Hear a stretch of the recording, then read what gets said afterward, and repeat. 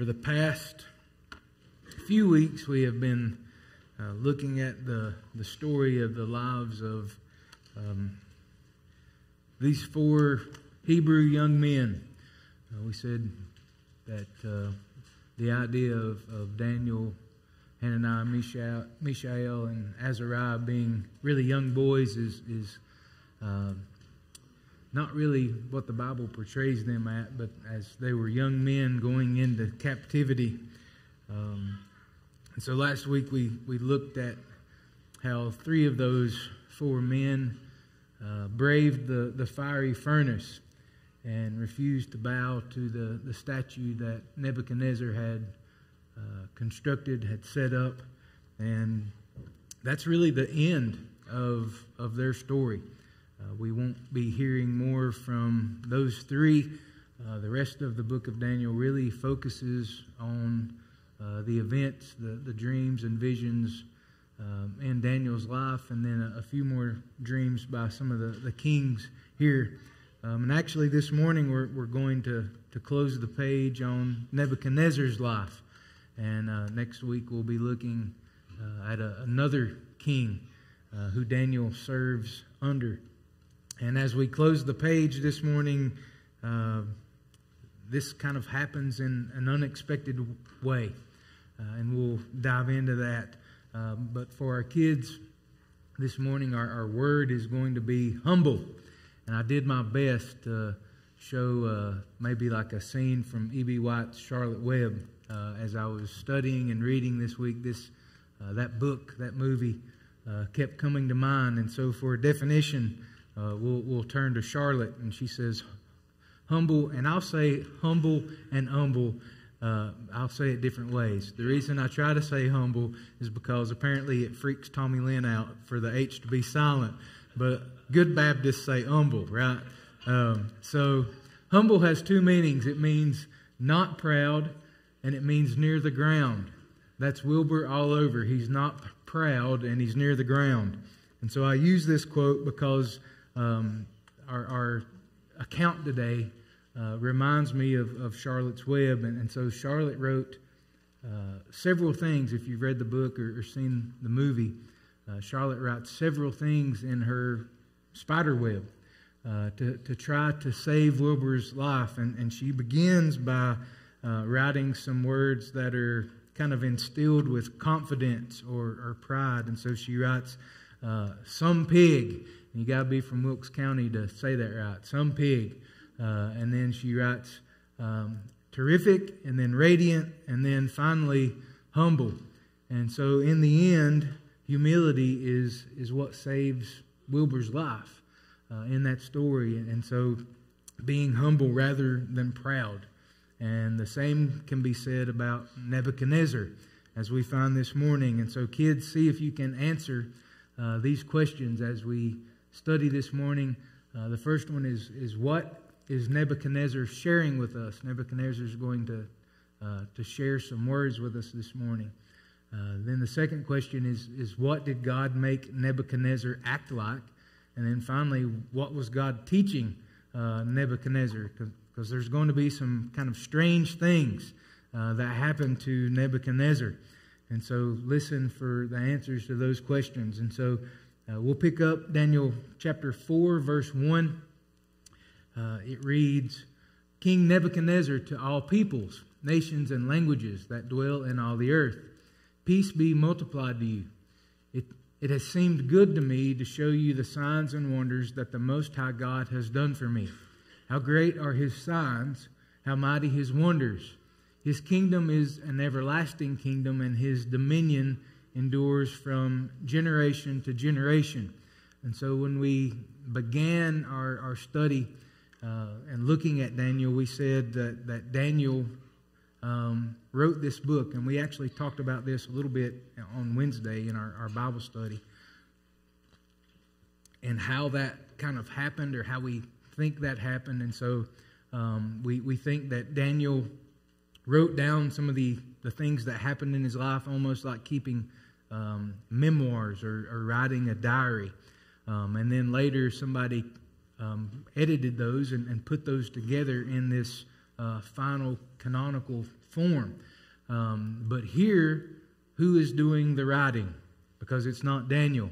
It's Nebuchadnezzar. It's the king that's telling us his story. And so what we're reading is Nebuchadnezzar is sharing his testimony. He is, I believe this is Nebuchadnezzar's conversion story. And we often don't associate conversion with people in the Old Testament. A lot of times we think about conversion, we think about the New Testament and what happens after Jesus' death, burial, and resurrection. But this was before Jesus' time. And so one of the questions you may have is, well, how did people convert? The answer to that is they converted to Judaism, but more specifically, they converted to follow the one true God. So they turned from their gods to worship the one true God of Israel. And so the Old Testament has several conversion stories kind of scattered in its pages. And so even if you think about how Israel began as a nation, it's because God called Abraham. Abraham converted to worshiping the different gods that existed in Ur, where God calls him out of Ur. And that's kind of where the Chaldeans were, right? And so God calls him to follow him, and he converts. He follows the one true God. We think about the stories of Ruth, who was a Moabite woman, or Rahab, as she helps the spies as they are spying out Canaan. And so she was a Canaanite, and she converts. She follows God. She talks about how she has heard the stories of what God did in the Exodus as God led his people out of captivity. Think about in David's time. One of the most famous stories in David's life is when he commits adultery with Bathsheba, and he kills Uriah. And we don't think about this often, but Uriah, it says Uriah the Hittite, right? And so he wasn't actually an Israelite. He was a Hittite that had come to worship the one true God. What about the people in Nineveh? We read the story of Jonah, and a lot of the people in Nineveh during Jonah's day, they repented and turned to following God. And so this is Nebuchadnezzar's testimony about what God has done for him. And so it is his journey from pride to humility. And he is praising God here for the signs and wonders that God has done. And anytime you hear the word signs and wonders, when we get to the Gospels, Jesus does signs to prove that he is God, that he is the Creator, that he has the authority to heal, that he has the authority to forgive sins.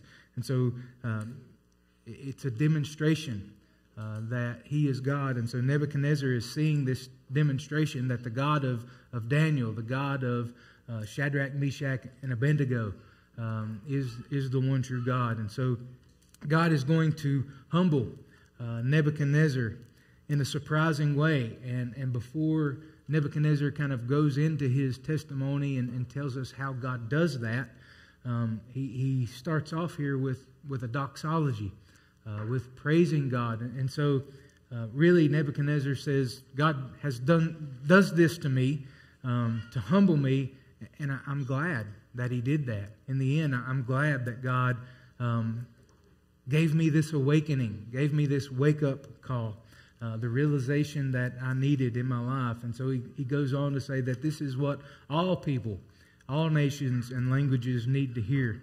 And so then he begins his account of what happens. He says, I, Nebuchadnezzar, was at ease in my house and prospering in my palace. I saw a dream that made me afraid. As I lay in bed, the fancies and the visions of my head alarmed me. So I made a decree that all the wise men of Babylon should be brought before me, that they might make known to me the interpretation of the dream. And then the magicians, the enchanters, the Chaldeans, and the astrologers came in. And I told them the dream, but they could not make known to me its interpretation. At last Daniel came in before me, he who was named Belteshazzar, after the name of my gods, and in whom is the spirit of the holy gods. And I told him the dream, saying, O Belteshazzar, chief of the magicians, because I know that the spirit of the holy gods is in you, and that no mystery is too difficult for you, tell me the visions of my dream that I saw and their interpretation. And so here is Nebuchadnezzar's second kind of troubling or frightening dream. And so he says, I was in my house. I was in my palace. I was comfortable.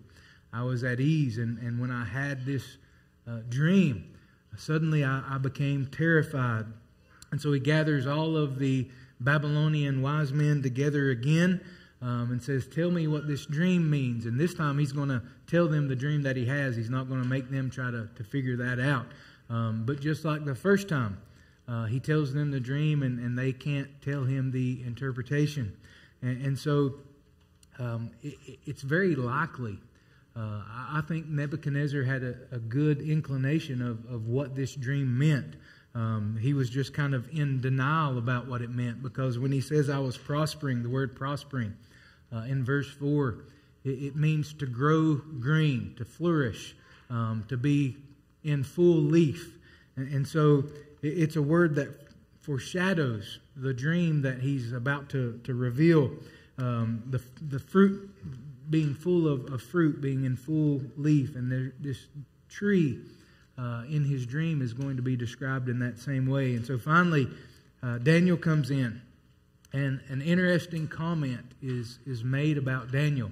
He says, I know that you have the spirit of the holy gods in you. So Nebuchadnezzar is admitting something. 2 weeks ago, when he called in the wise men, the Babylonian enchanters, magicians, all of these people, and he says, tell me this dream that I've had, and then tell me the interpretation. They say, well, nobody can do that. What you've asked us to do, no king has ever asked, and what you've asked us to do, really only the gods can do, and they don't dwell with men. And so here, God not only dwells with Daniel, the king says, Daniel, I know the Spirit of God is in you. The Spirit of God dwells in you. And so last week we had the fourth man that looked like the son of the gods.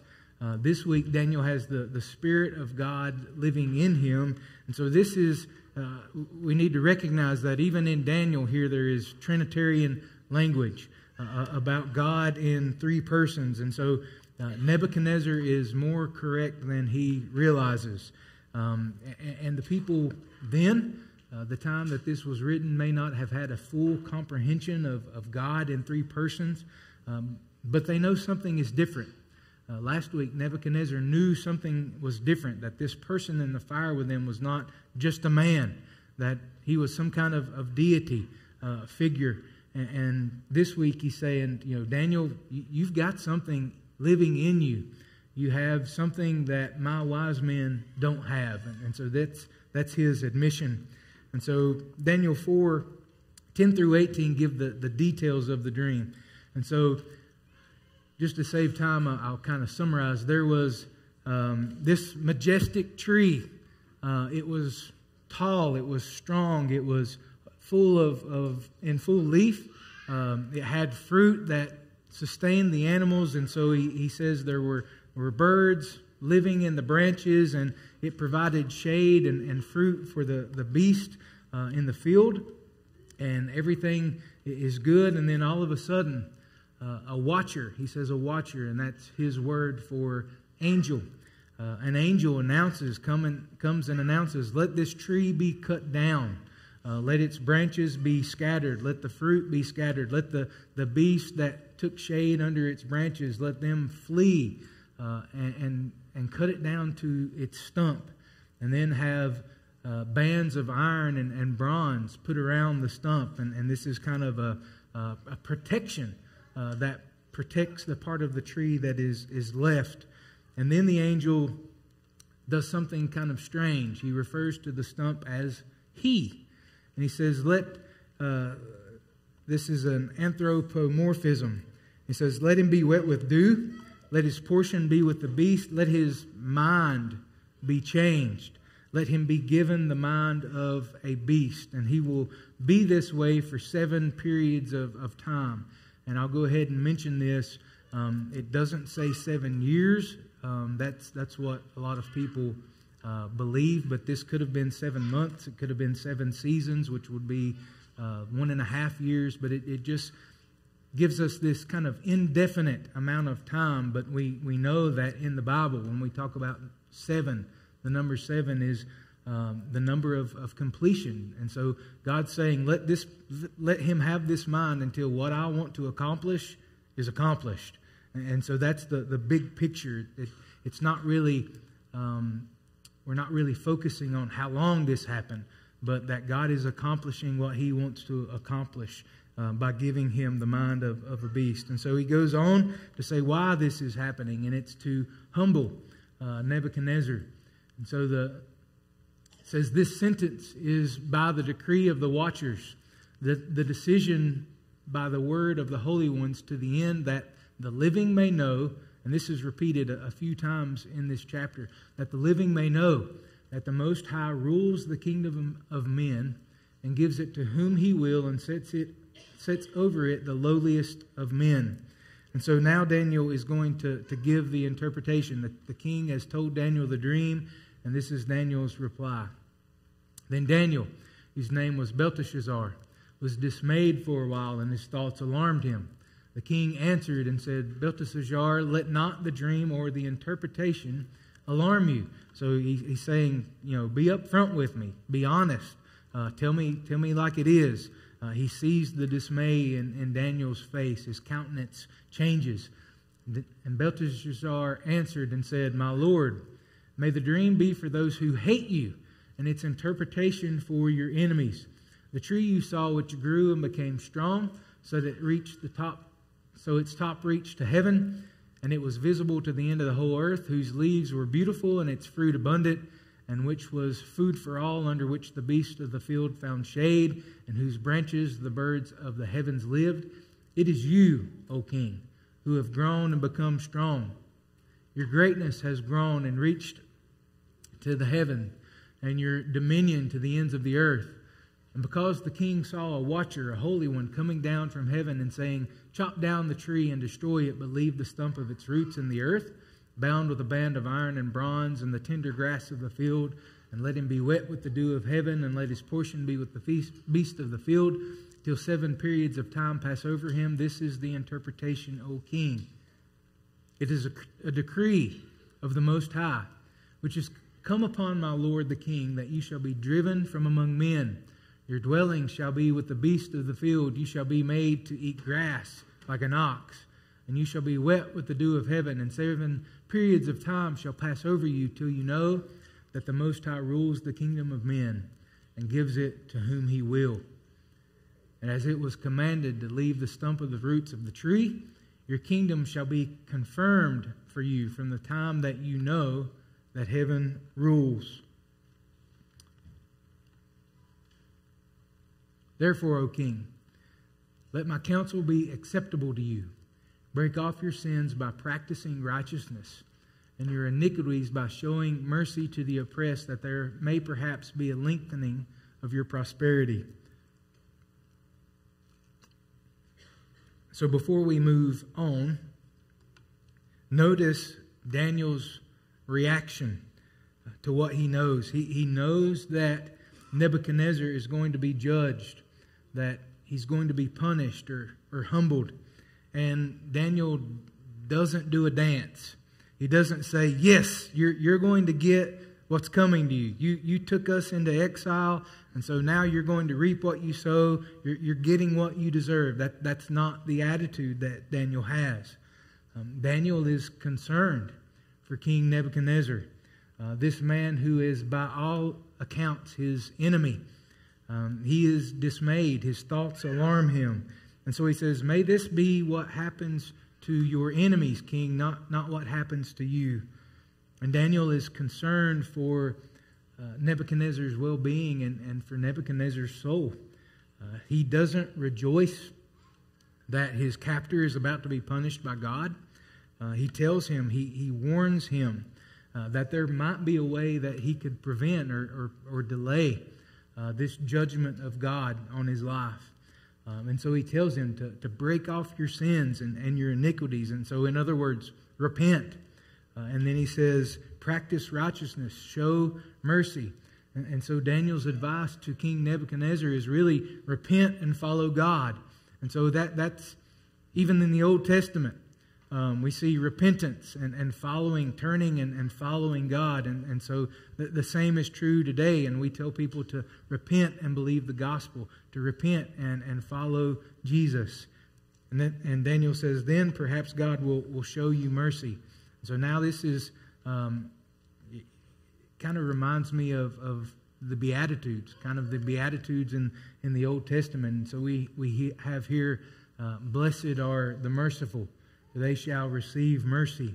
And so too often, our attitude when we deal with people, especially people that have wronged us or rub us the wrong way, too often our attitude is, I hope they get what they deserve. I hope they get paid back for what they've done to me. And my response to that is really?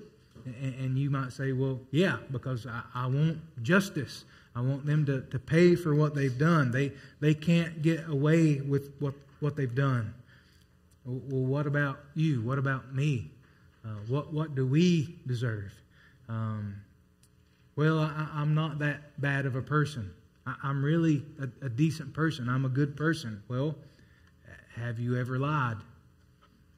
Have you ever stolen anything? Have you ever lusted after someone in your heart? Listen to Wretched Radio and Todd Friel. And that's often his evangelism tactic, is to talk to people and kind of go through the Ten Commandments. And he'll say things like, well, have you ever told a lie? And they'll say, well, yeah. He says, well, doesn't that make you a liar? Have you ever stolen something? Yeah. Doesn't that make you a thief? And they're like, yeah, but it's just one thing. Doesn't matter. That's still who you are. That's come out of you. Have you always given God the honor that He deserves? Have you always loved your neighbor as yourself? And if we really answer those questions honestly, guys, we're not as good as we think we are. We're bad people. And so that's why the gospel is good news. That's why it's astounding. It's amazing when we grasp that on the cross what we're seeing is both at the same time God's justice and God's mercy. We see God's mercy because we're not getting what we deserved. We see God's justice because someone is paying the penalty for our sin, and it's Jesus. That's why we look to Him as Savior. He's done that on our behalf, on our account. And eventually here in Daniel, this dream, it does come to fruition. It takes about a year, but it does come to fruition. So we continue. It says, all of this came upon King Nebuchadnezzar. At the end of 12 months, he was walking on the roof of his royal palace of Babylon. And the king answered and said, is not this great Babylon, which I have built by my mighty power as a royal residence and for the glory of my majesty? And while the words were still in the king's mouth, there fell a voice from heaven, O King Nebuchadnezzar, to you it is spoken, the kingdom has departed from you, and you shall be driven from among men, and your dwelling shall be with the beasts of the field, and you shall be made to eat grass like an ox.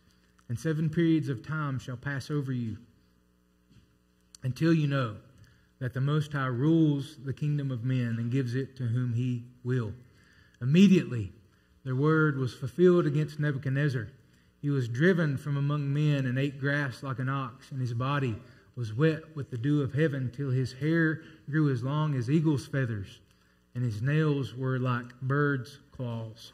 So here we see Nebuchadnezzar's sin, and it's really the very definition of pride.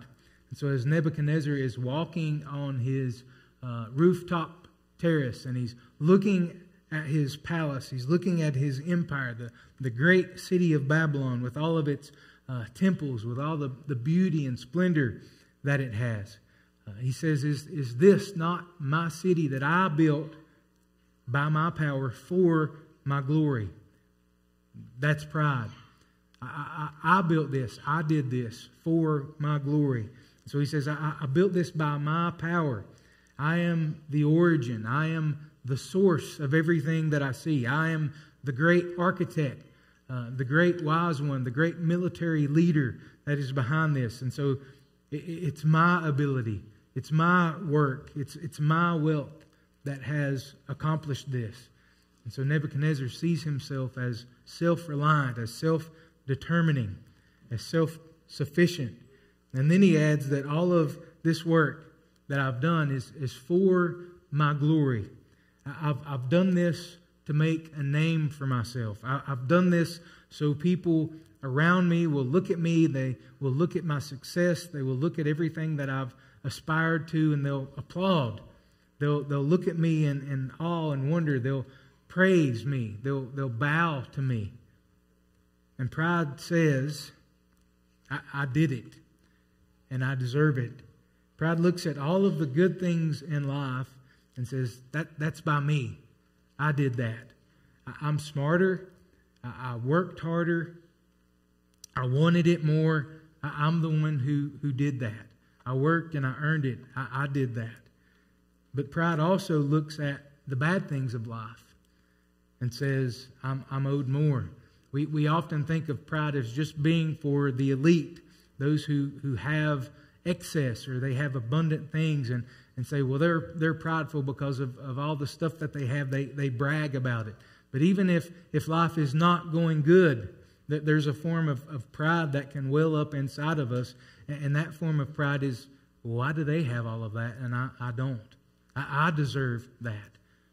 Why is life so unfair? I deserve the promotion. I deserve that job. I'm suffering more than them. I don't deserve this. That's what I deserve. And so one type of pride leads to bragging. I did this. I earned this. I achieved this.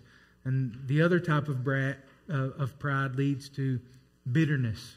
I deserve what they have. And so pride causes us to act like beasts. And that's really what God is illustrating here on a grand stage. That Nebuchadnezzar was already spiritually, he's already acting like a beast. And so now God gives him the mind of a beast. So that pride, that spiritual disease that he has manifests physically. So we think about how a beast acts. What does a beast follow? A beast follows its appetites. A beast acts on instinct, not by reason. So if you ever drive in Wilkes County, we have no shortage of cows, and being able to watch them as we drive down the road. And cows just kind of wander aimlessly, just trying to fill their belly. Nebuchadnezzar, he's not only eating grass, he's not only wandering around and people staring and saying, he's acting like a beast. He's picking up handfuls of grass. He may have crawled on all fours. I don't know. But he starts to look like a beast. His hair becomes long. His fingernails become like bird's claws. And so he wanders for this period of 7 times. Months, seasons, years. His nails become thick and long. His hair is unkempt. And so now he's not only acting like a beast, he looks like one. And so when we have pride in our lives, we look and we act like beasts. When we try to be more than what God intended us to be, when we try to stand in the place of God, we actually become less than what God intended us to be. And that's the point here. When we try to become more than what God created us for, we actually become less than what He created us for. We become beasts who are ruled by instinct, appetites, desires. We attack those who are weaker. We attack those who threaten our dominance or our domain. And so the opposite of pride is humility. The opposite of being prideful is being humble. And so humility, where pride says, I did this, I deserve this, humility says, everything I have is a gift from God. Everything I have is God's blessings in my life. I really don't deserve what He's given me. I really haven't earned this on my own. God is the one who ultimately gives me these good things, these blessings, these gifts I have in my life. If you think about it, if you honestly think about how little in your life you have control over, you didn't choose where you would be born, what time period you would be born. You didn't choose your parents. You didn't choose the location that you were born. You didn't choose your skin color, your gender. You didn't choose your abilities and your talents. If that was true, I could dunk a basketball. But that's not true. We don't choose our abilities, our talents. We don't choose our intellectual potential. All of those things. You may be in good health even. We think about our bodies and health. You can be in great health, but do you really have any control over keeping your heart beating? Over the breath that you take? Humility is realizing that we are totally dependent on God. That we have much less control than what we think. That we're dependent on God for every breath, for every ability that we have, for the health that we have. Everything is a gift from God. Now you might utilize those well. You may take advantage of those gifts and excel and succeed and do things in your life. But ultimately, God is the one that gave you your abilities. He's the one that gives you what you're able to utilize. And this is what God is teaching Nebuchadnezzar. And so the refrain, again, over and over in this chapter, we hear, the Most High rules the kingdom of man. You weren't made to be God.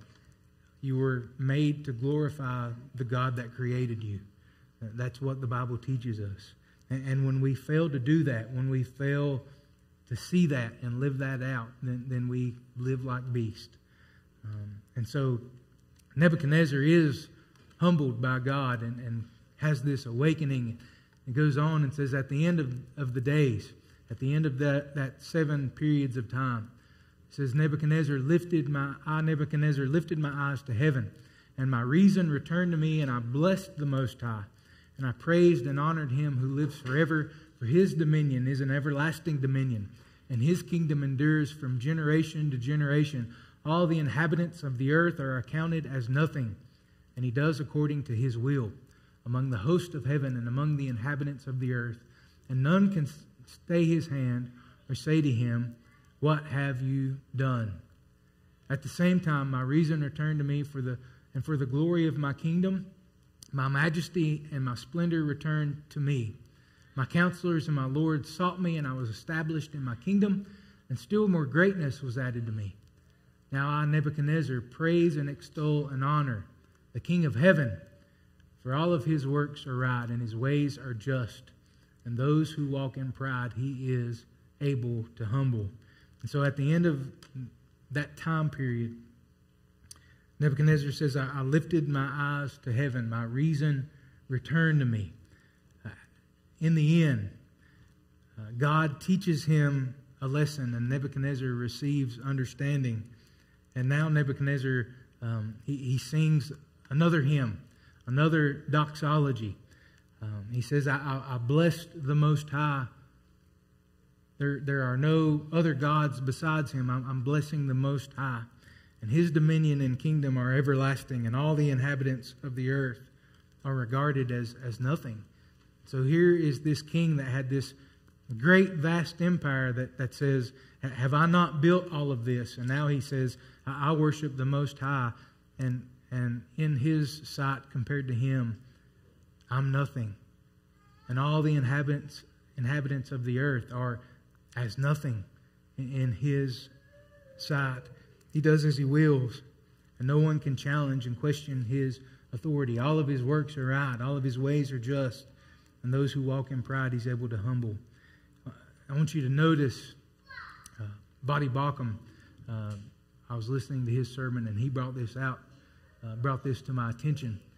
But notice how Nebuchadnezzar's hymn and Jesus' model prayer are so similar. And so Nebuchadnezzar says, I lifted my eyes to heaven and blessed the Most High. And he says later, I blessed the King of heaven. And Jesus' model prayer, he says, pray as we pray to God. We pray, Our Father, who art in heaven, hallowed be thy name. And then Nebuchadnezzar goes on and says, His kingdom endures from generation to generation. His kingdom is everlasting. And Jesus' model prayer, he says, Thy kingdom come. And then Nebuchadnezzar goes on and says, He does according to His will in heaven and on earth. And Jesus says, as we pray to God, we should pray, Your will be done on earth as it is in heaven. And so this is someone who recognizes their dependency on God. This is someone who says for bodily health, for daily life, in work, in pleasure, in everything that I do, everything that I have is a gift from God. His kindness, His grace in my life. And so Nebuchadnezzar converts here. He entrusts himself to God's mercy, to God's grace. And that's why God enters the picture here. And that's why Jesus came, so that we could entrust ourselves to God's mercy and grace. Jesus came to convert us from godlike dependence on ourselves to childlike dependence on Him. And that's why He says in Matthew 18:3, He says, Truly I say to you, unless you turn and become like children, you will never enter the kingdom of heaven. So Jesus is telling us the way to God, the way to have that relationship with God is to look at God like a loving Father that helps a child, that children are dependent on. And I think right now of Melody, my granddaughter, and she's got this thing. A lot of times through the week I'll help watch her kind of babysit, and I don't mind it. And she's got this thing. We'll kind of walk out in the yard, and we've got different steps and things at the house to where when she gets to those things, she knows I'm following her. And so she'll get to something and she can't make the step. She can't make the step down. She can't, make the step up. She's going to fall. And so when she gets to those obstacles, when she gets to those things that she can't do by herself, she'll hold her hand up and she says, hand. And so she just waits for me to grab her hand to help her.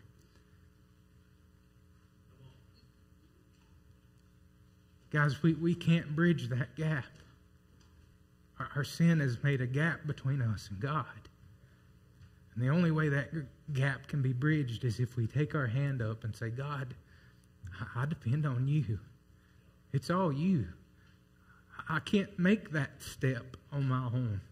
I can't work and use all of my effort. I can't be good enough. I can't. So God, will You give me Your hand? Will You be the one that rescues me? Will You be the one that intervenes? That makes this possible for me to know You, to love You, to walk daily in life. And there are so many things in our life where there's problems and there's things that when we see it and we're at a loss. How am I going to get through this? How am I going to walk through this? And it's that same childlike dependency where we just raise our hand up to God and say, Daddy, can I have Your hand? Will You help me through this? Will you be there? And He is.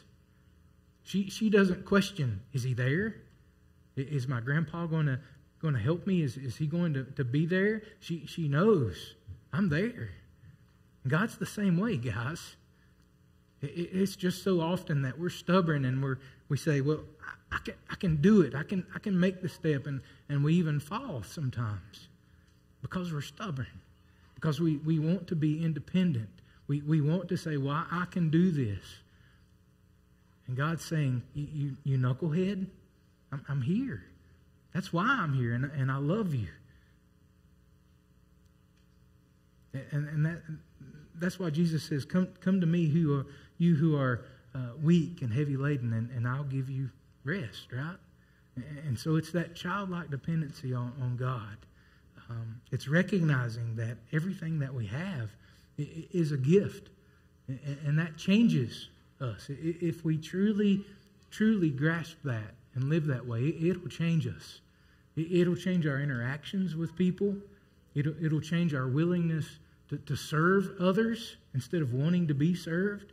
It'll change how we use our resources, our time, our treasure. It'll change us, guys, if we can really latch on to that we are totally dependent on God and His grace. And so I'll end this way. We often try to communicate salvation in different ways. And one of those is you'll hear people say, well, you need to make Jesus Lord.